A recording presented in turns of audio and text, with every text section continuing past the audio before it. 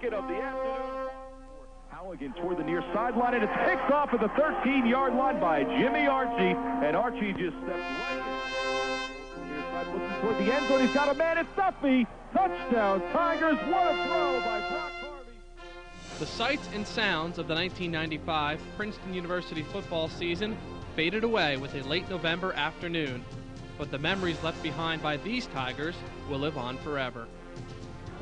All signs pointed toward a successful season at Old Nassau in '95. 14 starters returned from a 7-3 team led by captain Dave Patterson.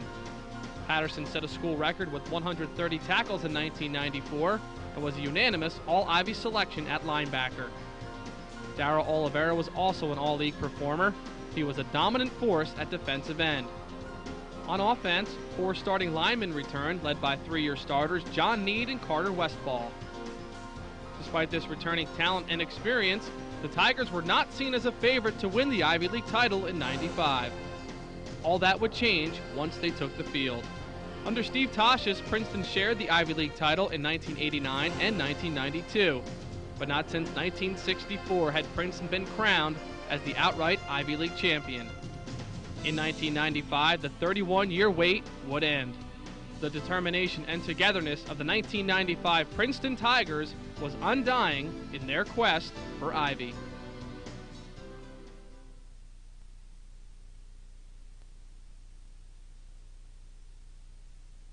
The Princeton Tigers began their 126th season of college football at historic Palmer Stadium with their annual Ivy League battle with the Big Red of Cornell. Junior quarterback Harry Nickelny had a career day as Princeton assaulted Cornell through the air. The Tigers started 1995 by scoring on their first possession. Nickelny connected with junior wide receiver Kevin Duffy, and the Tigers were quickly on top 7-0. Nickelny's hot hand continued on the next drive. 2 completions to Duffy put the ball at the 44. Mike Clifford's 15-yard reception on 3rd and 12 moved the Tigers into Cornell territory.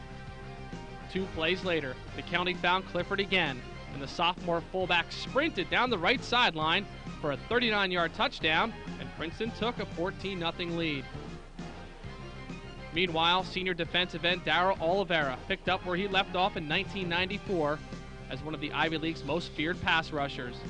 Oliveira led the defensive charge with a team-high 13 tackles. Princeton led 17-7 in the third quarter when captain Dave Patterson recovered a fumble at the Cornell 33, fueling the Tigers' next score. Nickelny started by hitting Alex House for 16 yards. The Sayreville, New Jersey native capped the drive with his 3rd touchdown pass of the game, his 2nd to Duffy, and Princeton led 24-7. For the game, Nickelny set career highs in attempts, completions, yards, and touchdowns. He was 22 of 28, including 12 in a row, for 256 yards. Holding an 11-point lead late in the 4th, the Tiger D stuffed Chad Levitt at the goal line, jarring the ball loose. Rich Hill recovered it at the 1-yard line, and the Tigers held on to defeat Cornell for the 7th time in the last 9 meetings, 24-22.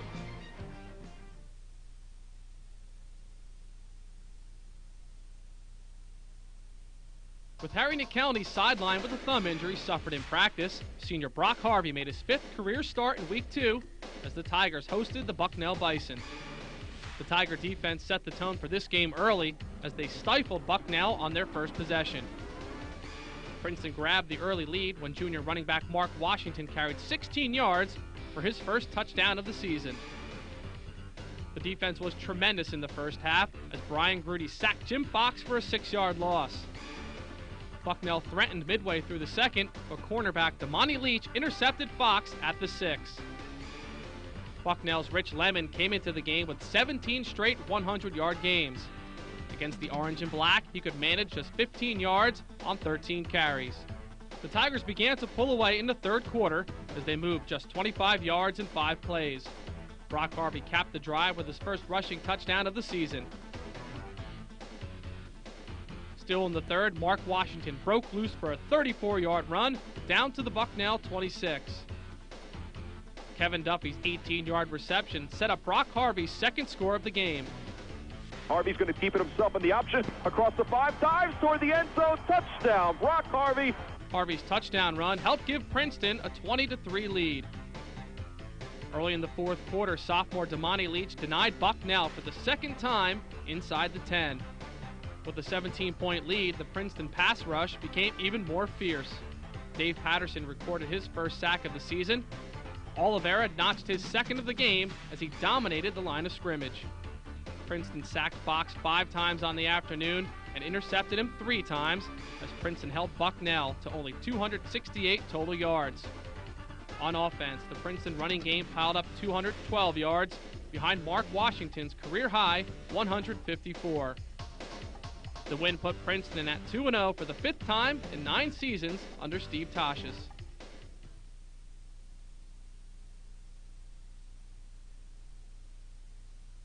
The Tigers' first road game of the season was in Hamilton, New York, home of the Colgate Red Raiders. Week 3 saw Brock Harvey make his second straight start at quarterback for the injured Harry McKelney in a game filled with offense.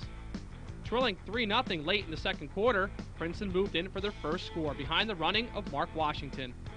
The drive ended when Washington carried 19 yards around right end, and Princeton took the lead 7-3. The Tigers came out in the second half and reestablished their running game. After 116 first-half yards, Washington picked up 27 more off the option. On the next play, Harvey kept it himself for 13 more. 3 plays later, it was Harvey again. This time he found the end zone, and Princeton was back on top, 14-10. On the Tigers' next possession, Harvey showed his talents as a passer. His 19-yard strike to Kevin Duffy on 3rd and 11 kept the Tigers moving. Rolly Acosta's 15-yard reception set up the Tigers' 3rd touchdown. Harvey drops back the pass, rolls to the near side, looking toward the end zone. He's got a man. It's Duffy. Touchdown, Tigers. What a throw by Brock Harvey. The Harvey to Duffy connection gave Princeton a 21-10 lead. The pesky Red Raiders forged ahead 23-21 early in the fourth quarter before sophomore linebacker Tim Green intercepted Mark Lindell and returned it to the Colgate 30-yard line. From there, it was 2 straight Washington runs. His 11-yard score helped Princeton regain the lead 27-23. Dave Patterson set up the decisive score when he forced a fumble that was recovered by Darryl Oliveira with 7 minutes remaining. Brent Godak blasted 19 yards up the middle down to the Colgate 11. Then the junior from Ashland, Kentucky scored his 3rd touchdown of the game to secure Princeton's 3rd win in a row, 34-23. For Washington, it was his best day as a Tiger. He shattered his career mark of 154 yards rushing set in Week 2 with a 219-yard performance. It was the 10th highest single game total in school history. Leading the way for Washington was All-Ivy center John Need. Need's grade of 96 was the highest single game grade in the last 5 seasons. On defense, linebacker Dave Patterson racked up 16 tackles and forced 2 fumbles. He was named the Ivy League Defensive Player of the Week.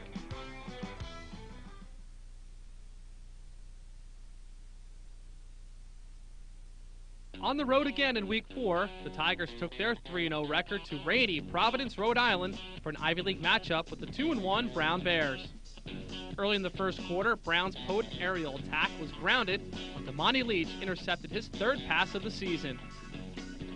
Starting from their own 34 late in the first quarter, the Tigers marched toward their first score. Fullback Mike Clifford, who led the team with 51 yards on the ground, picked up 22 on this drive. Princeton took the lead when Brock Harvey tossed his 2nd touchdown of the season to Kevin Duffy. For Duffy, it was his team-leading 4th touchdown reception. Trailing 13-7 in the 3rd, the Tigers' big play defense provided the spark. It's intercepted by Jimmy Archie at the 47. Archie dives toward the 42-yard line, and that's where Princeton will take over 1st and 10. After a pass interference call against the Bears, Harvey carried for 13 yards. Mike Clifford went over from the 1, and the Tigers regained the lead 14-13. On the ensuing kickoff, Princeton took control when Brett Budzinski's fumble recovery helped produce the game-winning score.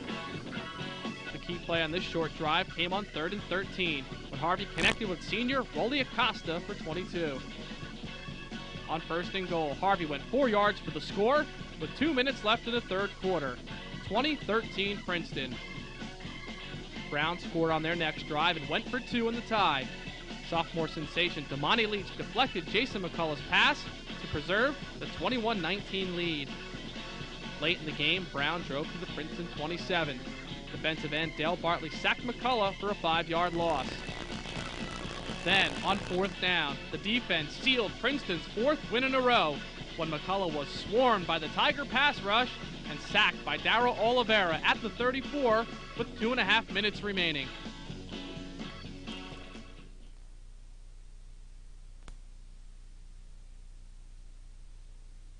Under Steve Tosches, Princeton has dominated Patriot League opponents, winning 8 straight.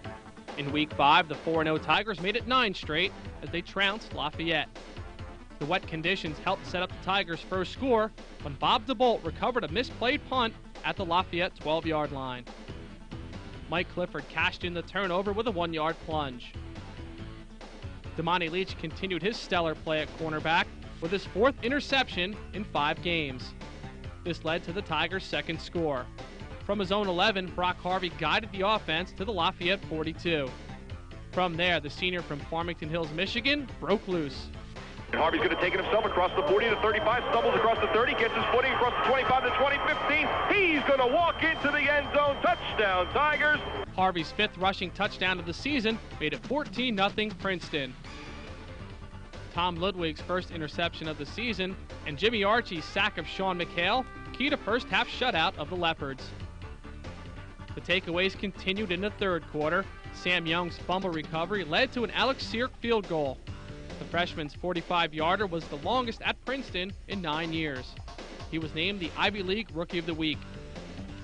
The Tigers' vaunted rush defense was relentless in the second half, led by linebacker Dave Patterson.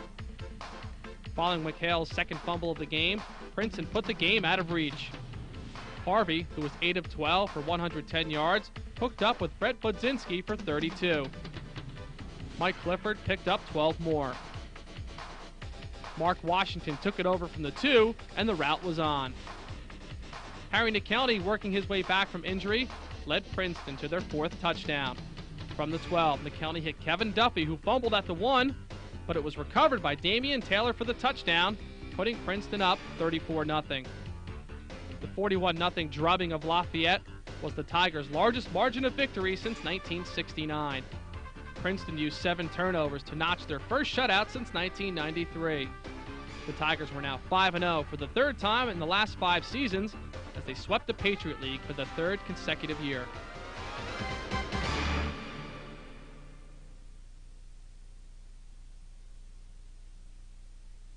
The Princeton Tigers continued their storied rivalry with the Harvard Crimson in Week 6 under heavy rain at Harvard Stadium. The Crimson were 1-4 and winless in league play, while Princeton shared the Ivy's top spot. Following a Tim Green fumble recovery on the game's first series, the offense moved behind the running of Mark Washington. Washington, who had his 5th career 100-yard day, had 30 on this drive, as Princeton moved 56 yards, setting up a 3rd and goal at the 4. Harvey found Kevin Duffy in the back of the end zone for the touchdown, and Princeton took an early 7-0 lead. Harry McKelney returned to form in the first half as part of Princeton's new 2-quarterback system. McKelney completed 8 of 11 passes for 75 yards. The Princeton defense continued its stellar play, giving up only 3 points through 3 quarters. Late in the third, it was Harvey and Duffy sparking the offense. First, they converted on 3rd and 13. Then, they connected for 6. Got a man, it's Duffy at the 8. Nobody there. Touchdown, Tigers. What a play by the Princeton offense. Duffy's Ivy League leading 6th touchdown reception of the season increased the Princeton lead to 14-3. The 4th quarter belonged to strong safety Jimmy Archie. With 9 minutes to play, he denied Harvard on 4th and 3. 2 minutes later, he saved a touchdown. Looking for Halligan toward the near sideline, and it's picked off at the 13-yard line by Jimmy Archie, and Archie just stepped right in front of his receiver.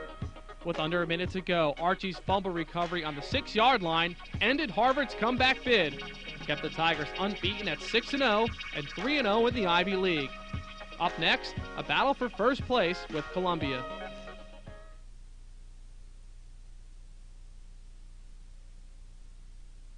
The Ivy League's marquee matchup in Week 7 pitted the Princeton Tigers against the Columbia Lions in a first-place showdown at Palmer Stadium. However, this battle of Ivy unbeatens was all orange and black. Captain Dave Patterson set the tone, intercepting Mike Cavanaugh on the game's second play. One play later, the Tigers were in the end zone when Brock Harvey carried 18 yards for the score just 31 seconds into the game. Columbia's next possession ended like their first. Emerging as one of the top cornerbacks in the Ivies, Damani Leach snared his 6th INT. That led to an Alex Seark field goal, and Princeton was up 10-0. The Tigers came in ranked 2nd in the nation in turnover ratio. By game's end, they would be number 1. Senior linebacker Ryan Moore intercepted Princeton's 4th pass in the first quarter. Columbia made it 5 straight turnovers when John Harper's fumble was recovered by Dave Patterson. Then the offense joined in. Mark Washington, who had a career-high 102 yards receiving, went 51 yards on a pass from Harvey down to the Columbia 7. Ben Gill's 4-yard touchdown catch gave the Tigers a 17-0 lead early in the second quarter. The pickoff fest continued in the second quarter. Senior safety Hans Schroeder's first of the season led to another Tiger touchdown. Harry Nickelny, the younger half of Princeton's quarterback duo, had his pass deflected into the hands of Kevin Duffy for a 43-yard pass and catch. The quick 4-play drive was capped by Mike Clifford, 24-0 Princeton.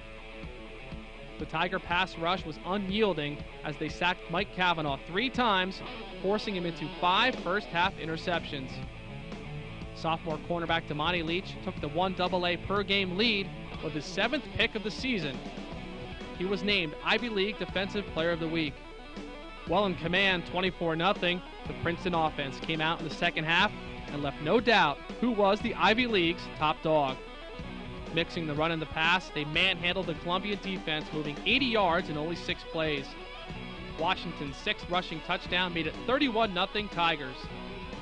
In the fourth quarter, senior cornerback Rich Hill intercepted the team's 7th pass of the game, tying the Ivy League record set by Princeton back in 1987.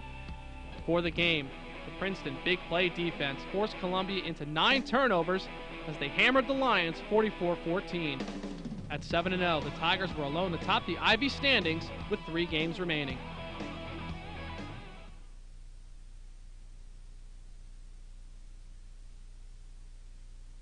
The past 2 seasons, Pennsylvania ended Princeton's hopes for an Ivy title.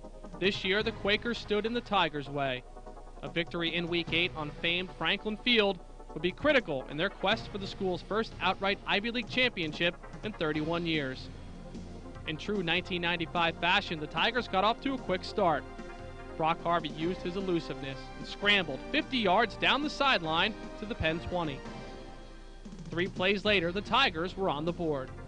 5-step drop, Harvey looking right all the way. It's not there. He spins off it in trouble and finally gets rid of it for a touchdown to Washington in a busted play. Mark Washington just kept alive down the sideline, and Harvey found him. Penn went 3 and out on their first possession before Tom Ludwig's 17-yard return put Princeton at midfield. Now it was Harry Nickelny's turn. The junior lofted a beautiful pass to Kevin Duffy, who beat 2 Penn defenders for a 37-yard touchdown. Duffy's 7th TD catch put Princeton up 14-0, 5.5 minutes into the game. Penn quarterback Mark DeRosa would have a long day, throwing into the Princeton secondary, led by the nation's leading interceptor, Damani Leach. Darryl Oliveira gave DeRosa a taste of what was to come with this sack in the second quarter. On the second half's opening kickoff, the Tigers pinned Penn deep in their own end. This set up the offense in great field position.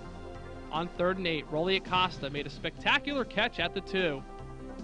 Mark Washington took it in from there for the Tigers' 3rd touchdown. Harvey made it 22-9 when he connected with Brent Godek on the 2-point conversion. Early in the third quarter, Oliveira and Patterson began to dominate. Oliveira made the pocket his domain with 3.5 sacks. He was the Ivy League Co-Defensive Player of the Week. Captain Dave Patterson also put on a brilliant performance. His 19 tackles made him the school's all-time career leader. Still leading by 13 in the fourth quarter, the Princeton defense stopped Penn 3 times deep in their own territory to preserve the win. The final stand came with 7 minutes to go. Oliveira greeted DeRosa for the final time on 2nd and goal, dumping him for a 9-yard loss. Mark Whaling deflected the 3rd down pass attempt. Heavy pressure from Jimmy Archie forced an incompletion on 4th down, and Penn's reign as Ivy champion was over. At 8-0, the Tigers remain focused in their quest for Ivy.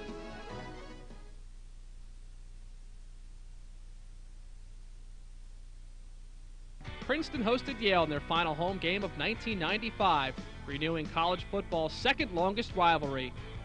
Yale came to Palmer Stadium struggling at 2-6.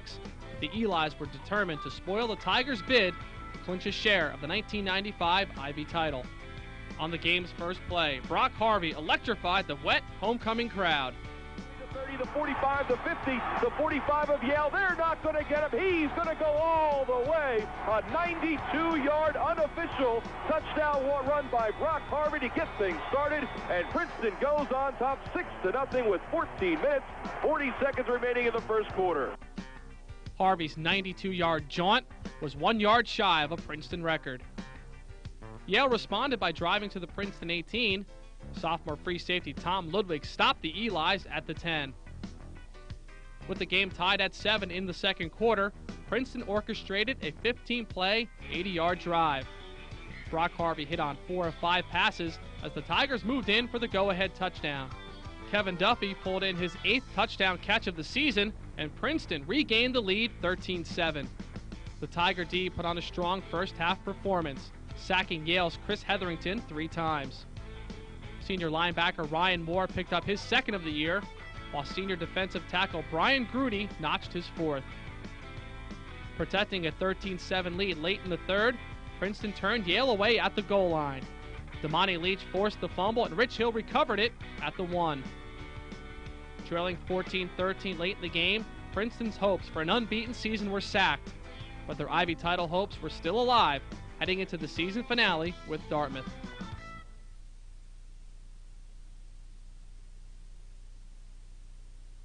On the Ivy League's final Saturday, Princeton was now tied for first place with Cornell.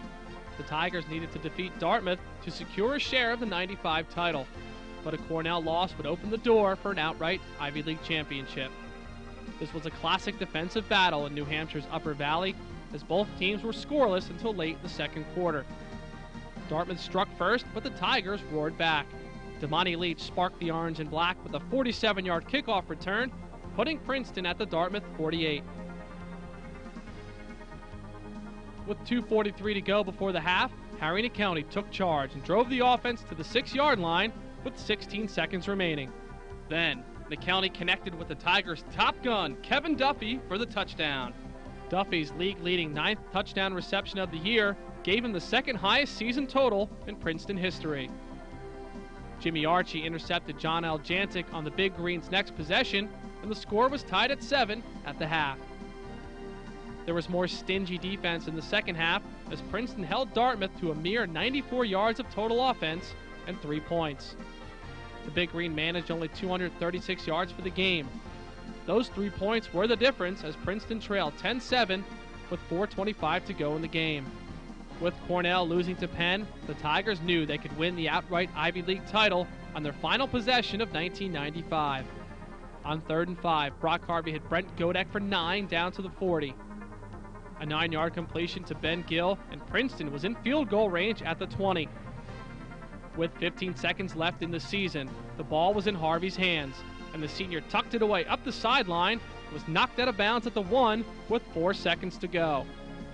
A field goal would give Princeton its first outright Ivy League title in 31 years. Freshman Alex Sear calmly booted the 18-yard field goal, and the Princeton Tigers captured the 1995 outright Ivy League championship for the first time since 1964.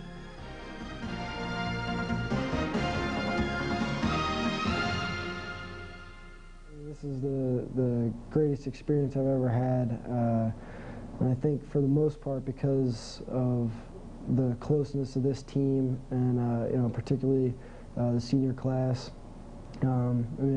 It's just a great feeling not only to go out and win a lot of football games and win a championship and get a ring, but to do it with people that you care about and people that you're close with, and you create a bond that's going to be there forever. Dave Patterson was the leader of a senior class that finished with a 3-year varsity record of 23, 6-1, and captured Princeton's first outright Ivy League title in 31 years. These 24 student athletes will be forever linked with the great Princeton teams of all time, as they added their chapter to the storied Princeton football tradition. At season's end, Patterson became the 5th Princeton player and only the 6th defensive player in Ivy League history to receive the Asa S. Bushnell Cup as the league's most valuable player. The ferocious linebacker led the Tigers with 129 tackles, 13 in the opponent's backfield.